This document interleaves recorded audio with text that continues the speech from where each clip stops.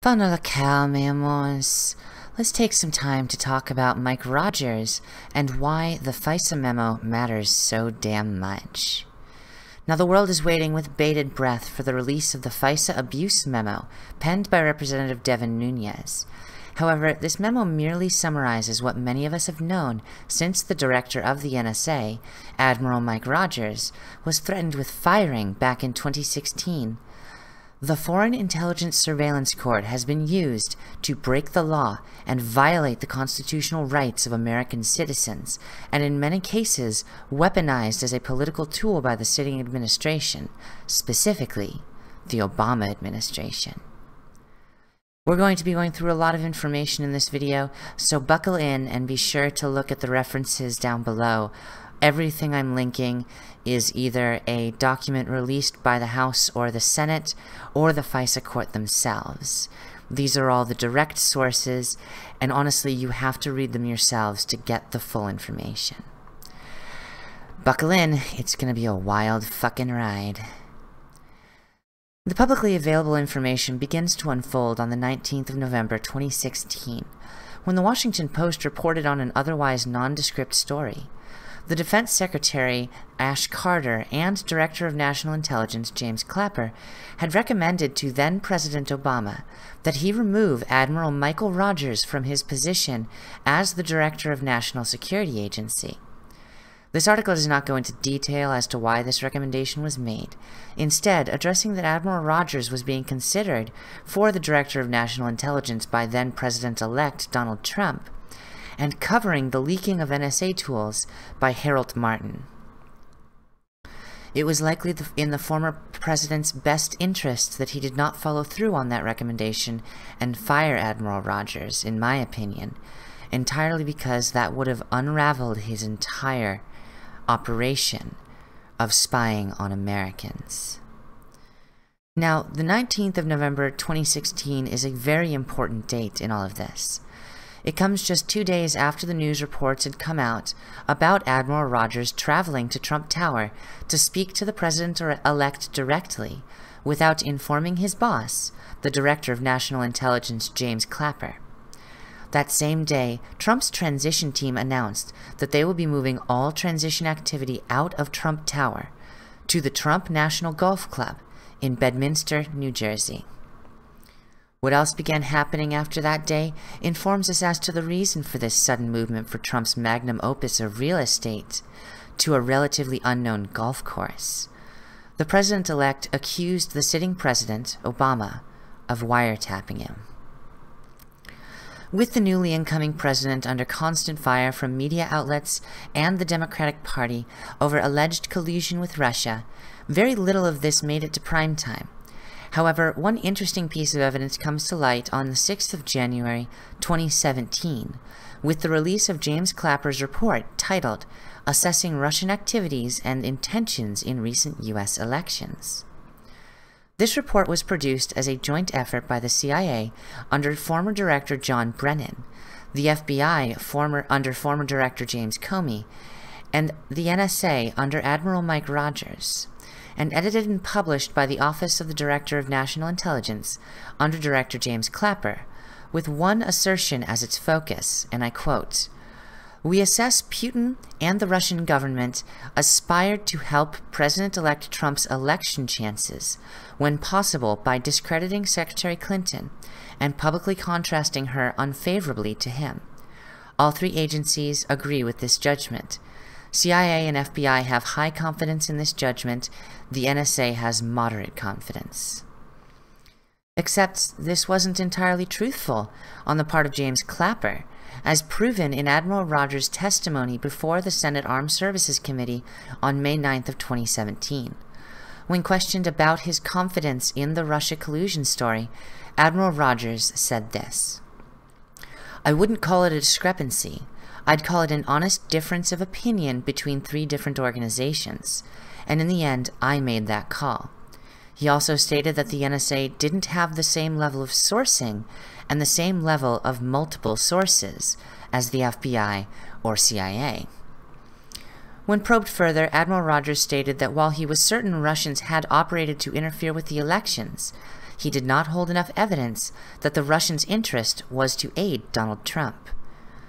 That is a fascinating thing to hear from the director of the agency who maintains records of all mobile phone calls and all signals intelligence and all internet usage in the United States.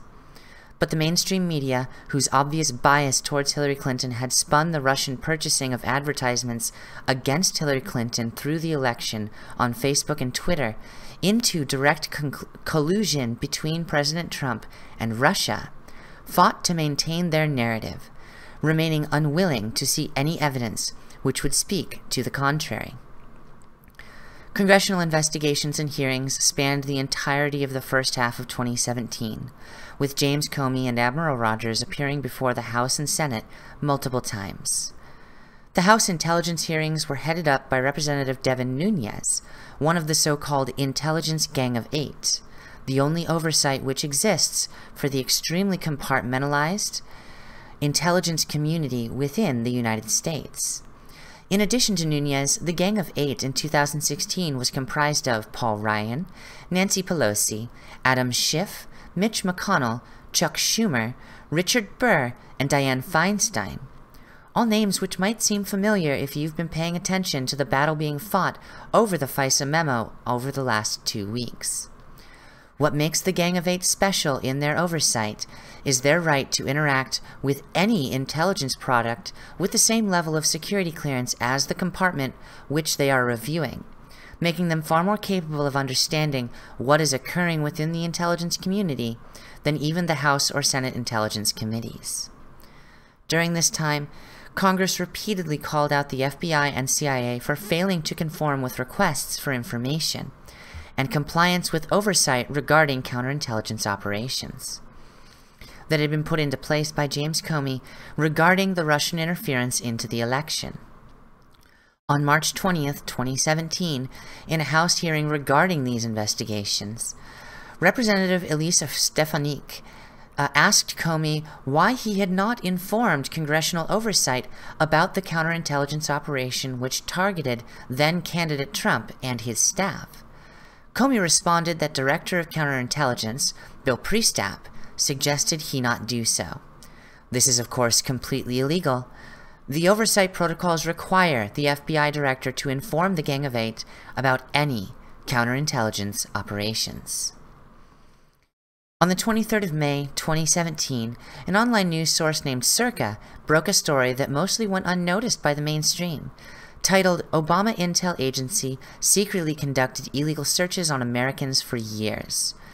In this story, they report that more than 5% of searches seeking upstream internet data on Americans in the NSA's Section 702 database violated the very safeguards Obama and intelligence chiefs vowed to follow in 2011. They stated that the Obama administration disclosed these problems at a closed-door hearing on October 26th of 2016 before the Foreign Intelligence Surveillance Court. However, this is not entirely accurate. The Obama administration had nothing to do with the disclosure of these violations of law and constitutional rights. This was entirely done by Admiral Rogers, and Admiral Rogers alone. According to a damning top-secret report released internally to the NSA titled "Report on the Special Study of NSA Controls to Comply with the FISA Amendments Act, Sections 704 and 705B, Targeting and Minimization Procedures," which was later declassified on May 10th of 2017, the Inspector General identified a redacted number of queries which were performed outside the targeting authorization periods, as well as FISA Section 702 itself. The chart within the report shows that 0.7% and 1.4% of redacted types of inquiries were in violation of FISA Amendments Section 704 and 705, 1.3% of requests were in violation of Executive Order 12333, and 5.2% of requests were in violation of FISA Amendment Section 702. A total of 8.6 of all investigations, or slightly more than 1 in 12 searches, into the largest database of American Internet usage data. and Admiral Rogers was completely aware of this. Immediately after the Inspector General's report, Rogers put a stop to all Section 02 upstream about queries, which allow for searches on any subject within the NSA's upstream database, on October 26, 2016. We know this not from the press release by the NSA in May of 2017, but from the transcripts of the open hearing on FISA legislation on June 7th of 2017, when Senator Lankford questioned Admiral Rogers on the issue of noncompliance and illegal searches within Section 702 inquiries. He was aware of the violations, and he was aware of very specific violations, including the counterintelligence operation enacted against then-candidate and then-president-elect Donald Trump, which is why he spoke to Trump directly, without informing the Director of National Intelligence. The Justice Department and intelligence community under Obama's administration was not only in violation of the law, but working to conceal this fact and maintain their power to illegally search the databases of data gathered under FISA Section 702. Now at this point, there are still questions to be answered, and until the FISA memo is before my eyes, I am left with these questions.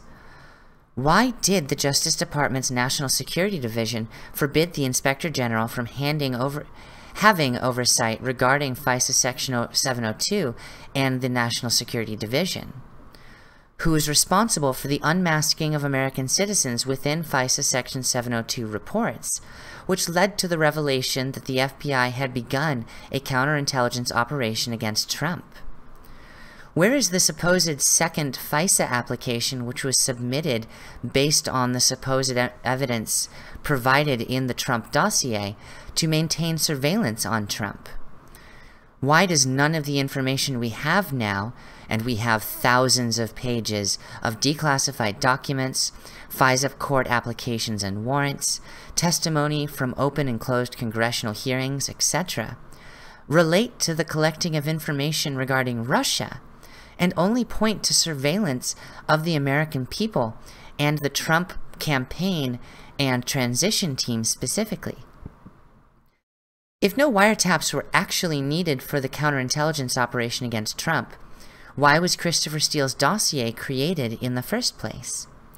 And above all, was our intelligence agency, our entire intelligence community, weaponized to alter a presidential election? Unfortunately, I don't have much to offer until the FISA memo is released, so until then, bonsoir, my loves. More as stuff comes out.